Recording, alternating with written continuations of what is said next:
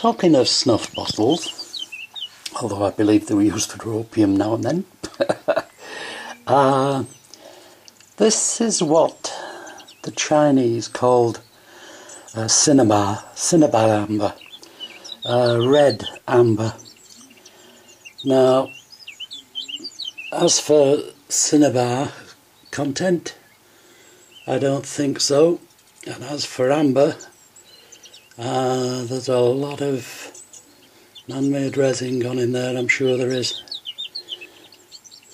But, oh my, are they cute.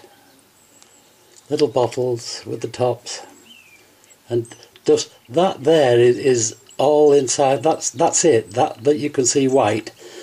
That's snuff and opium, you know, they were cheap. And that was where they kept it, just in that little bit in the middle. But what we got on here, look, that's a bat. Bring money. There's another bat. Bats and eyes. And here, oh, there's a bat, and it's, oh my goodness, look, there's one of them everlasting life motifs. I thought they were Celtic. Oops. Tibetan. Yes, indeedy, this is Tibetan. Oh, nice. Want to look at another one? Oh, it's paler, this one. What we got? We got a crane, lotus, and we got lotus on that side as well. I believe these were sort of cast roughly and then carved to shape that was the shape that was needed. What we got on this one? Oh, that's the old scene, isn't it? People on the bridge. And pagoda at the back and some rocks. Really nice to handle these things. Look on there. Oh, is that a fisherman?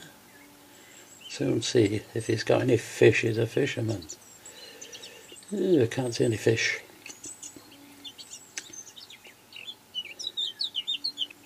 Oh. Well, that says who he is, but my Chinese is not that good. It looks like Confucius to me, does that?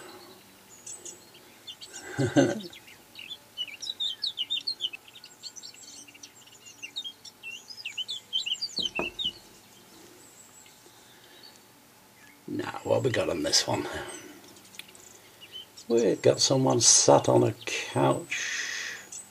Or is he on a bank fishing? I think it's fishing. I think that's a fishing rod. And what do we have? Oh, there's a boy on an ox. Look, there's the ox. There he is.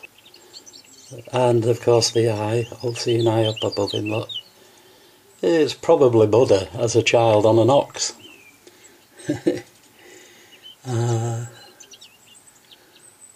All sorts of history in these things. Yeah, quite a long, tall one now. What's this?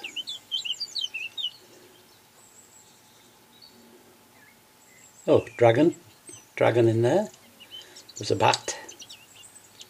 Oh, there's a fella. See, head up there. And coming his robes all the way down. Very well carved. Really nice gear. Hey, tall one. What have we got on here? There? Oh, yeah. Looks to be Buddha there. That's nicely done, is that one, isn't it?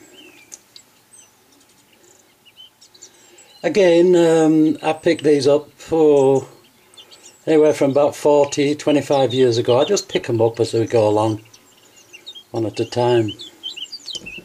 I get to hear about them. Or I see them and okay, now what's this? This is a fox. And what's it after? I think it's trying to catch a bat. And there's grapes there. A fox in a grape tree, I seem to remember there's a story about that. There we go. And there's two of those. I've got a pair. Look, a pair. Yay! They're not. They look to be the same, but when you look at them carefully, they're not. You know, the carvings are different. And then finally, there's this one. It won't stand up because it's got a pointed bottom. So I presume it wasn't meant to stand up. Could have had something moist in it, so that would keep the cork damp and keep it...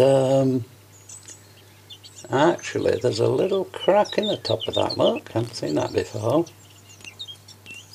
Doesn't detract from it though, does it? Now what are they? Weird and wonderful things, I don't know.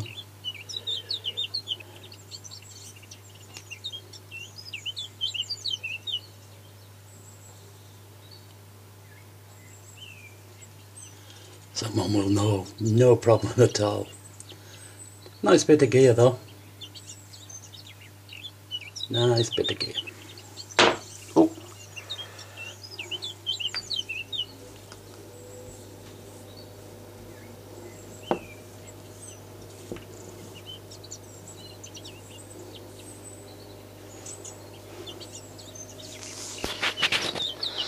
So I'll be putting these on eBay as man-made amber.